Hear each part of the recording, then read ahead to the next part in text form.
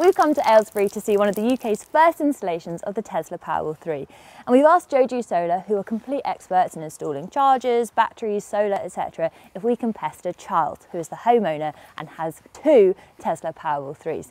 Now we know with home batteries that they are a really useful bit of kit to store excess solar or to store excess electricity when electricity is cheap and to use it when it's more expensive, or to provide backup power in an outage. And with zero VAT to pay, they are increasingly popular and increasingly being opted by lots of people who have solar arrays on their property. But when it comes to the Tesla Powerwall 3, we also know that that is a premium bit of kit. So we want to find out what makes it so impressive and worthwhile. Love everything electric? Join us live in the South this October and in Australia, London and Canada in 2025.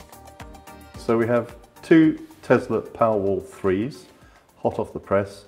Each 13.5 kilowatt hours potential storage, so there's 27 kilowatt hours in total. On the roof we've got 40 panels, we've got some facing south, some facing east and some facing west. So as the day progresses, hopefully they all add up to keep the house going. We should say that today is incredibly wet and incredibly rainy, incredibly overcast, but you are still generating some solar. We are.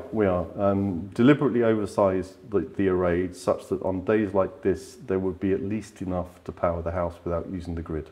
Now obviously we are so extremely excited to be seeing one of the first installations of the Tesla Powerwall 3. And it is really a very impressive bit of kit, and there are loads of stats that I want to try and share with you, so I'm going to try and remember the key ones. Okay, now first of all, these have a capacity of 13.5 kilowatt hours. That's a little bit bigger than some of the other batteries that are available on the market. Something like Give Energy or Libby is more like 10 kilowatt hours. Now Tesla believe that 13.5 kilowatt hours should be the standard size capacity that you should need in a household. And that's because the average household uses about 11 kilowatt hours of energy per day. And obviously that number will go up the more electrification, for example, if you have a heat pump in your home. So if you did have a power cut, obviously you could turn off those really intensive loads like your washing machine and your tumble dryer, and 13.5 kilowatt hours should be absolutely fine to see you through that day. And of course, if you had solar, you'd be topping that up as well. Now, these are pretty powerful. They have a continuous power of 11.05 kilowatts. The Tesla Powerwall 2, conversely, had a continuous power of 5 kilowatts, so really good for some of those higher, more power-intensive loads. And they actually have a peak power of 30 kilowatts, which it can run at that power for short periods of time.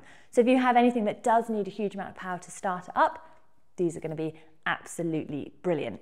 They are slightly narrower in profile, but slightly thicker in profile than their Tesla Powerwall 2 predecessors. And they're also slightly heavier. They are 130 kilos versus the Powerwall 2's 114 kilos. And part of that is down to the fact that it has an integrated inverter inside, which also has the benefit of making it that much neater. They are waterproof up to 60 centimeters, so about there-ish. Just so you've got your sort of bearings, I'm 164 centimeters, so yeah, about there, I would say. Now you might think that that's not particularly helpful, we don't really see those conditions, but actually, you know, you may be storing these outside or in a garage, which could be that much more vulnerable to mild flooding, and you can be very confident that these are going to be absolutely fine and still provide that backup power. They're air-cooled, so that is why there's a little gap underneath these so that it can keep those batteries cool by having that sort of airflow underneath it. They're LFP. That is extremely exciting. Predecessors have been NMC.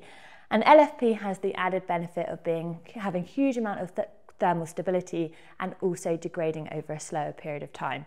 And that means that these are totally capable of operating between -20 and 50 degrees C. These have an integrated inverter, which means that I think they look pretty neat, but does that make it also easier to install? The simple answer is you have one piece of equipment that handles both the solar and the battery side of things. Have one piece of equipment that you need to commission, less wiring, less equipment, so all in all, yeah, it's much easier to install. So we've also recently featured on the channel solar panels that have microinverters, so obviously they can generate more over a broader window. But if they already have microinverters, are they compatible with something that has an integrated inverter? So one of the good things with the Powerwall 3 is how flexible it is. So like I said before, you can have it in this kind of hybrid DC coupled setup. If you do have somewhere that you have microinverters, because you've got lots of shading present on site, then the Powerwall 3 can also be retrofitted to that too. So it can work in both worlds. How did you go about sizing this and knowing what was appropriate for this type of property? So Charles came to us, his motivation behind this project was to basically get off grid as much as possible. So to minimise how much he was importing from the grid at any one time. To do that, it essentially meant maximising the roof space with solar. So to give a background into why we put so many panels on the roof, the generation of solar throughout the year is like a bell curve. So it peaks in the summer months and it really dips off in the winter. To make sure he could get off grid as much as possible throughout the whole year, so in summer as well as winter, we basically oversized the system. So if you imagine that bell curve, it brings up the tail ends so that he's off grid as much as possible in the winter months. Oh my goodness, and I think that is probably an important point because he has got a reasonably quite large property. Yep. He's also working from home, running lots of computer systems to support his engineering work.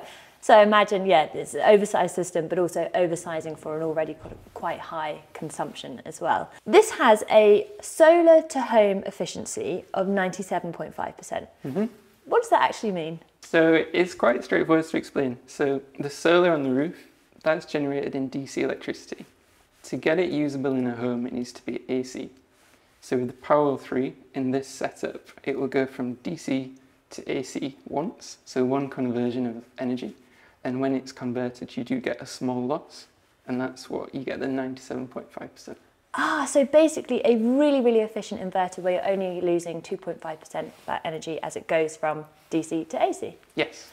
I'm sure you've come across customers who already have Tesla Powerwall 2s. If they wanted to add more capacity, could they bolt on a Tesla Powerwall 3 system as well? So right now they're not compatible with each other. Ah. So if you wanted to add additional storage to a Powerwall 2, we would recommend getting a Powerwall 2 to bolt onto it right now. Oh, I'm sure there's going to be lots of viewers who are like, damn, I want that 13.5 kilowatt hour system. Yeah. So we have here obviously the two Tesla Powerwall 3s, but they also need a backup gateway. What is that bit doing? Yeah, so the backup gateway essentially is like an on-site meter. So it sits after the electricity meter and it monitors what the house is importing and exporting. It monitors what the house is consuming and it also monitors how much the solar PV is producing. Ah. With that information, it can then, for example, decide when to charge or discharge the batteries. These ones here are currently not exporting. Yep. What needs to happen for them to be able to do that? In the summer months, if the array is overproducing, for example, and there's surplus solar that the house doesn't need, the two batteries are fully charged, the hot water diverters heated the water to the maximum. If there's still a surplus, then it will naturally get exported to the grid and the customer will get an export payment for that. The other route to go down is if they sign up to a variable or a smart energy tariff. We have off-peak, peak tariffs. You can put that into the Tesla app so you can get the Powerwalls to essentially charge up, say example in the winter, on an off-peak tariff during the early hours of the morning. And then they can be discharged in the evening when there's like a peak, a higher price essentially for the export. I see, and I've seen that you can integrate Octopus, for example, which I know offer those sorts of tariffs, but presumably there are other energy providers that offer a similar sort of integration. Yeah, there are other energy providers too. And it's really good because it's good for the customer because they're incentivized, they get a higher export payment, but it's going to the grid when the demand's highest too. So it's trying to kind of put as much green energy in at that time as possible. So you can feel very good that they've got a few more pennies in their pocket, but also good for balancing the grid and helping that side of things too. Win-win scenario. Something which is extremely, extremely exciting is that Joju Solar, who did this installation, are not only going to be at Everything Electric South in Farnborough on the 11th, 12th and 13th of October, but they are also offering Everything Electric Show subscribers £300 off an installation. And that means that you can have a Tesla Powerwall 3 plus the installation cost for £8,100. The Powerwall 3 not only offers a sleek design, but also provides a seamless digital experience, something which we've come to expect from Tesla products. The app features several useful functions, including time-based control for optimizing energy usage and integration with your energy provider to track savings. And there are some other cool things like Stormwatch mode, which automatically activates during severe weather alerts, charging the Powerwall to full capacity for backup power. And of course, there are numerous ways to visualize your home energy data and to gather insights. And I'm particularly excited about the potential for the VPP feature, in which the Powerwall 3 will integrate with a virtual power plant, something that's rumoured to be coming to the UK very soon. Since switch on Friday, we generated enough to keep us going until about 1 in the morning, which was a surprise. And then we've only been on grid a couple of times since then. This morning was one of those occasions where there wasn't quite enough in the battery from yesterday. But there was a point yesterday afternoon where we had too much and we had to switch on all the appliances just for the fun, just to use up the power. So. Well, I think you were saying earlier that you put the underfloor heating on, and I imagine there are many households, we're filming this on Friday the 27th of September, it's been cold, it's been miserable. I imagine there are lots of debates across the UK of should we turn the heating on, but you've got to turn your underfloor heating on. So there you have it, that is the Tesla Powerwall 3. No question, it is a little bit more expensive than the other competitors that exist on the market, but what you get for your money is pretty profound. There are some extremely impressive stats here, and it does integrate so nicely into the rest of your system. However, when it comes to your own property, of course the answer is, if you're debating between a Tesla Powerwall 3 and something else, the answer always is, it depends. It depends on your type of property, your geography, how you use your house, how you live within your house. And of course, that's when you can reach out to the experts like Joju Solar to help walk you through that process.